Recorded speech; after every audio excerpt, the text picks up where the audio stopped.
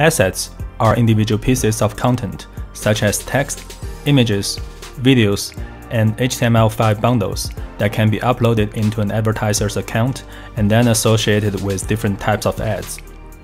You can use the Asset service of the Google Ads API to create most types of assets before using them in your ad. Unlike most services, the Asset service only supports create operations in its mutate assets request. Once an asset is uploaded into an advertiser's account, it cannot be changed or removed. If you want to replace an asset used in an ad, you need to upload a new one and associate it with the ad. You can use ad-level operations to manage the associations between individual assets and ads. For example, you can associate image assets to a responsive display ad info object by setting the marketing images field. Once an asset has been imported into an account, it can be used to create asset-based ad types with the Ad Group Ads service.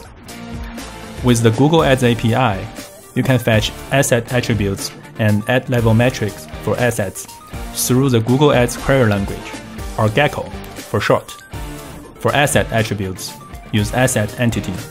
For ad asset metrics, use Ad Group Ad Asset View.